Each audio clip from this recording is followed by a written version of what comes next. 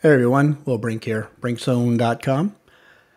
If I sound off, a bit off, or look a bit off, even or more off than usual, I'm just getting over this cold that everybody has, and not the worst cold I ever had, but it's one of those colds that just like hangs on.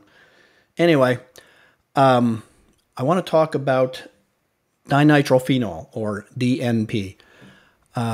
Now, some people, have been around long enough in the game, in the sports, especially around bodybuilding, probably heard of DNP, but I'm going to give some background. I am also going to post a link to an article, so if people want details and more on it, so I'm not going to go too much into like mechanism of action and that type of thing. But it's actually sort of made a resurgence in the last few years. I've known about DNP as a fat loss compound since probably mid 90s, and I'll give you a story about that, how that came to be.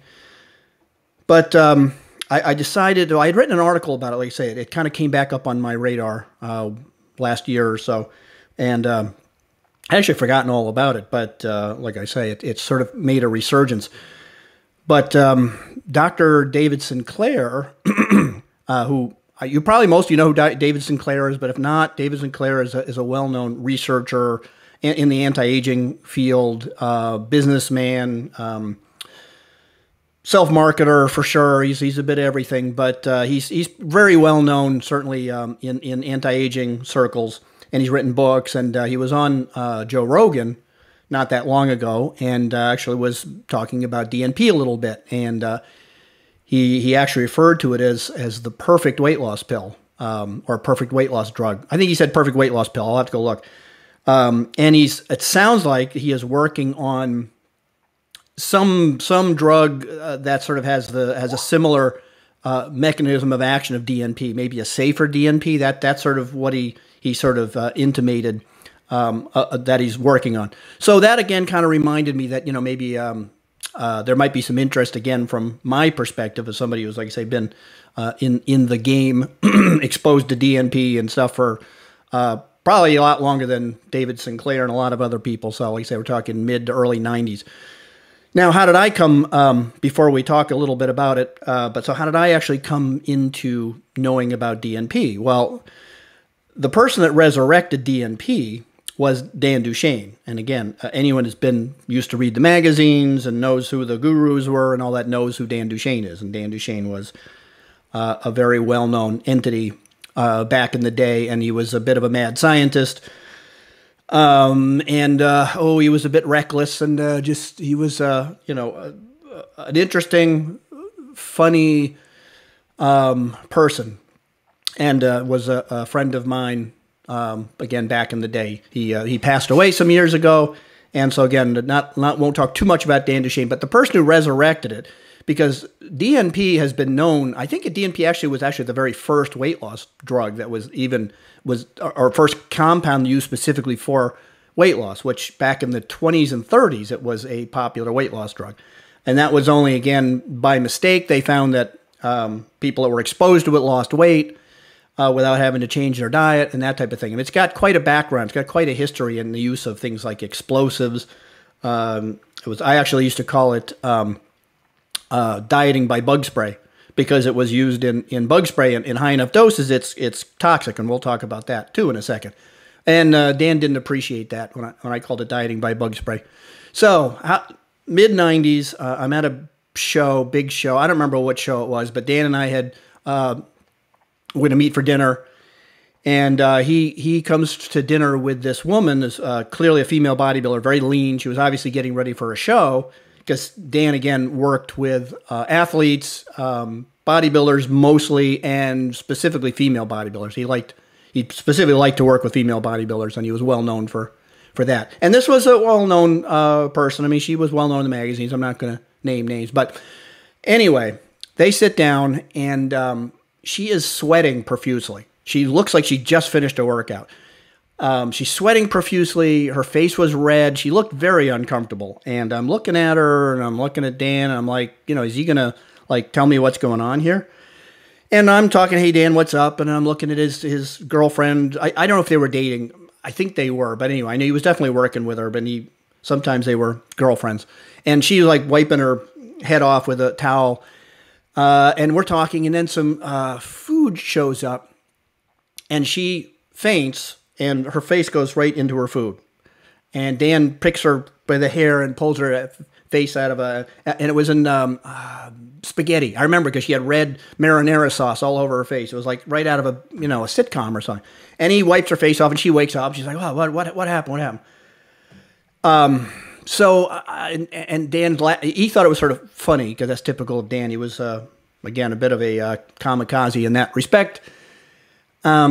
So he said, "Oh, well, she's using this drug that I discovered, this called dinitrophenol, DNP, and it increases your core body temp, and that's why she's sweating so much. And let me get some water. She's just dehydrated or whatever." I don't think the DNP. To back up a little bit, I don't think the DNP was the cause of the fainting part. Obviously, there's a lot of going on. She was very depleted. She was very close to a show. She was very lean, and I don't know if she was exactly the cause of that. But needless to say, my initial introduction and impression of DNP was not a good one. I didn't come away feeling very, very enthusiastic about the use of DNP.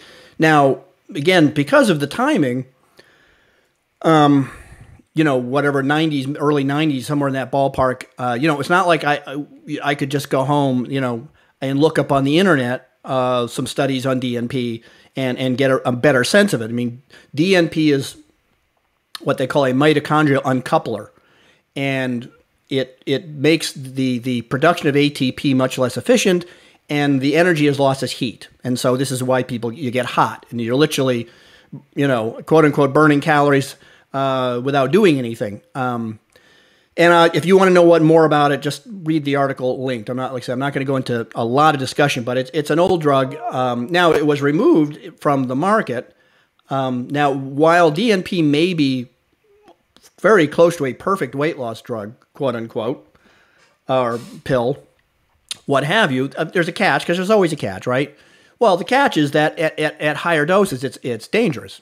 And the reason it was taken off the market was that, there were some deaths. Not a lot. I mean, again, I think there were hundreds of thousands of people that had used it back in the 20s and 30s.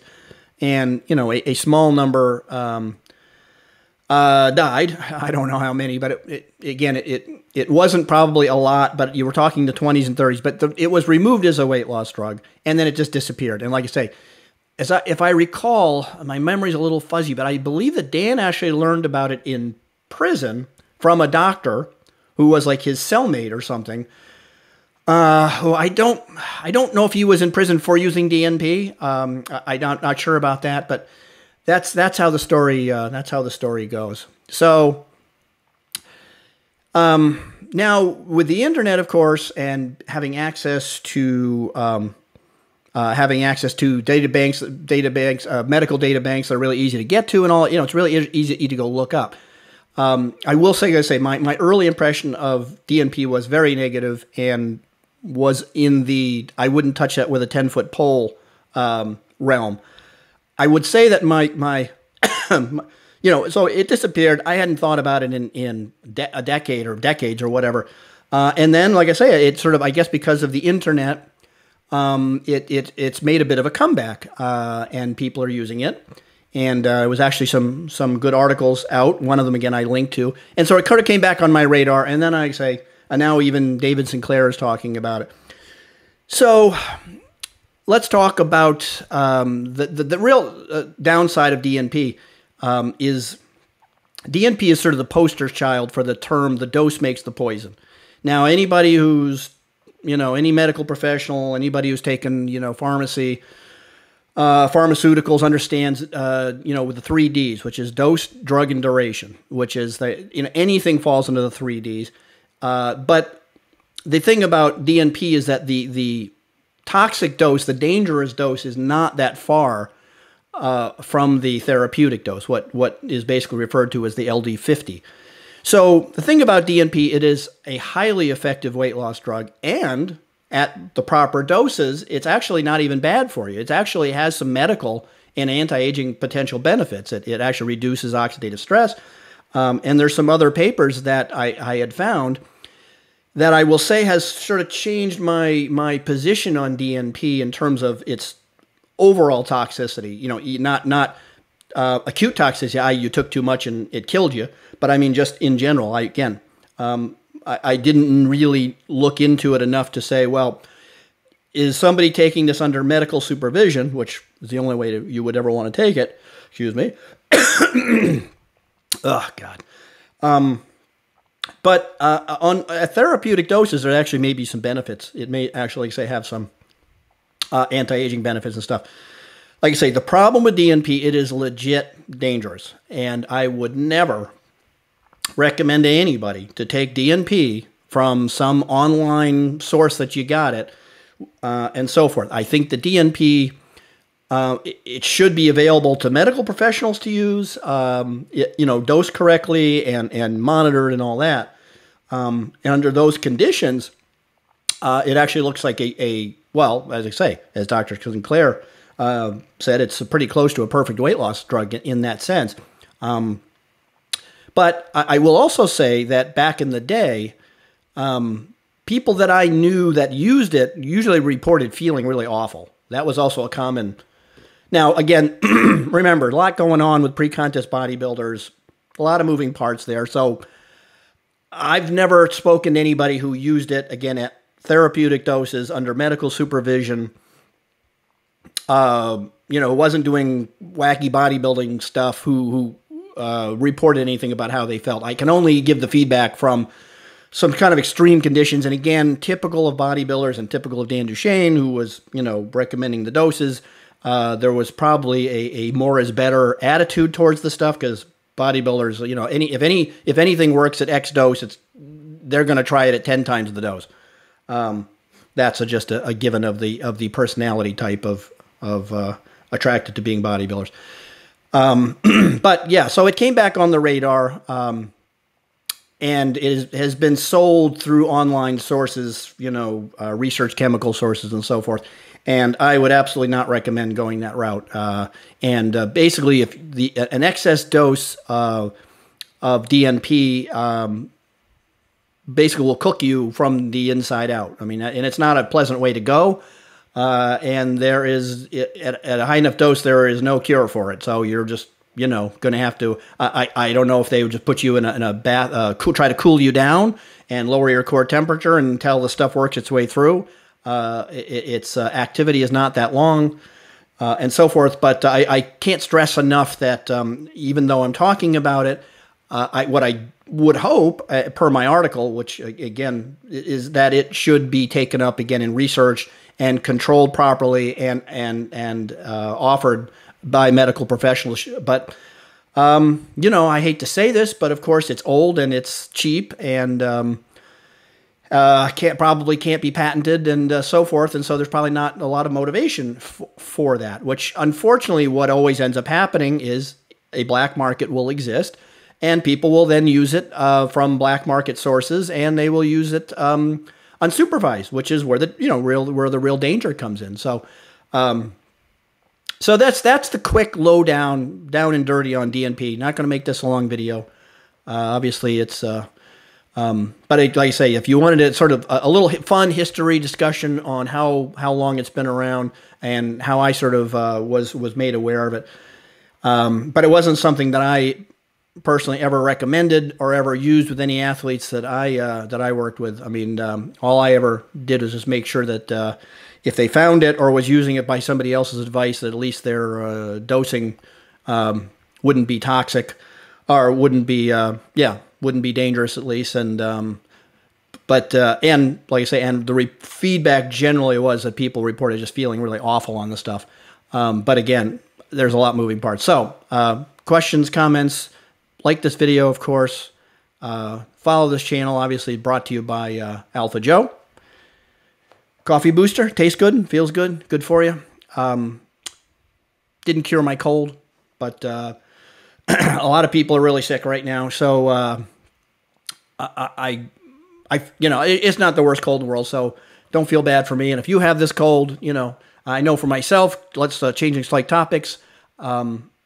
you know, I'm taking all the things I always take for colds, up my D and my vitamin C and elderberry extract and whey and zinc and so on and so forth. I almost never have to resort to any meds, and good data there as far as reducing the length and severity of colds. And so I think that's pretty much, for me, hearing from other people, I think I'm doing better than most, probably because of that, of going that route and taking all that stuff, and it's already on its way out. So hope you like the vid. I'll see y'all on the Brink Zone.